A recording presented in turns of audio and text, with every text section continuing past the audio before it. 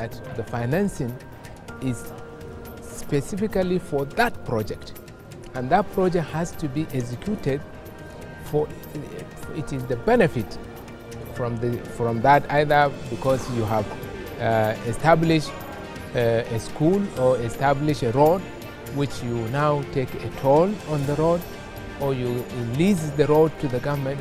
That is the lease rentals that gets to the Sukuk holders.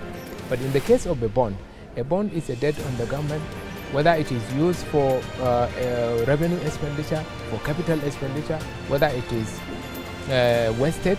Anyway, the government has to pay the coupon on that and has to also pay the principal. But a Sukuk, you have to put it to use, because the Sukuk holders will not allow you.